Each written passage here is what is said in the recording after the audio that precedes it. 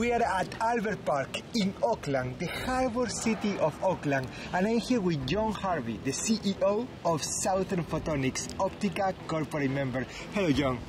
Hi, Jose. So, one of the reasons why I came here was for me to understand a bit what New Zealand does in photonics. What does New Zealand bring to the world of photonics?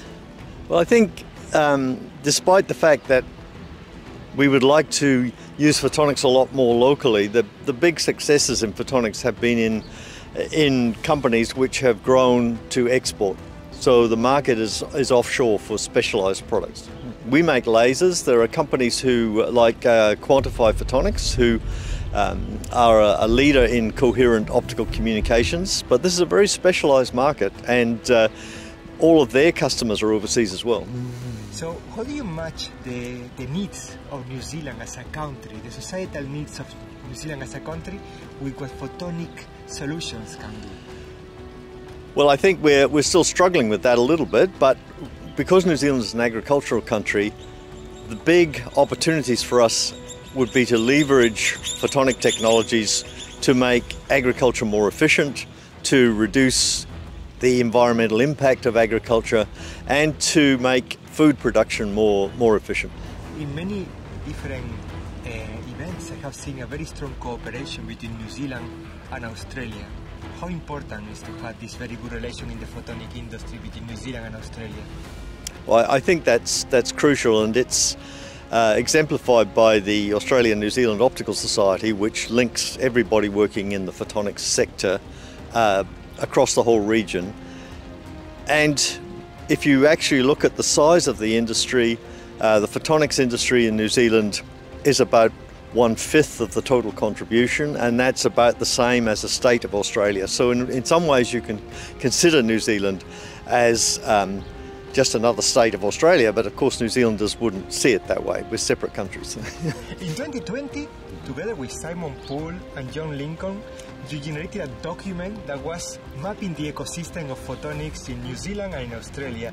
And in that document, it was written that in New Zealand there are 100 companies active in photonics, and the market was $1.2 billion, New Zealand dollars. Well, it's interesting actually, because the wine industry in New Zealand has only surpassed $1 billion a few years ago, and everybody's heard of the wine industry, but nobody has heard of photonics. And I think to a certain extent this is true around the world, but it's particularly true in New Zealand, where even the manufacturing industries are not well known politically.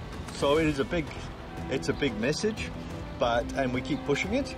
And indeed, I was just talking to Simon Poole a couple of weeks ago, and we're planning to update the database and reinforce the message next year. What kind of input do you need from the companies in this area for you to deliver this next generation document?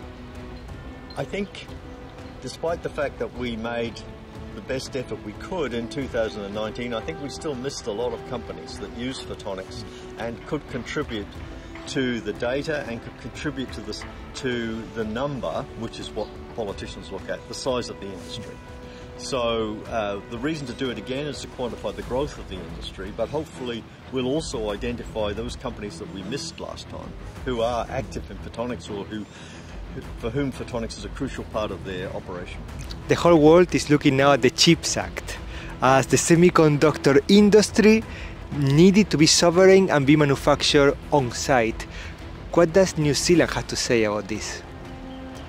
I think New Zealand is such a small country that it's unlikely that there will ever be significant investment like that. On the other hand, in Australia it's a different matter. The idea of a sovereign capability in Australia is very much a current topic of political importance, and we're starting to see an increased interest in getting more and more photonic manufacturing onshore within Australia and New Zealand. Do we need a joint roadmap for all the companies to develop and move into the same direction? I think a roadmap would be useful. I think this is something that the Australian-New Zealand Optical Society can take a lead on in trying to help to spread the political message and to generate the roadmap, with the help, of course, of the companies themselves. From Albert Park in Auckland, this was John Harvey and Jose Pozo.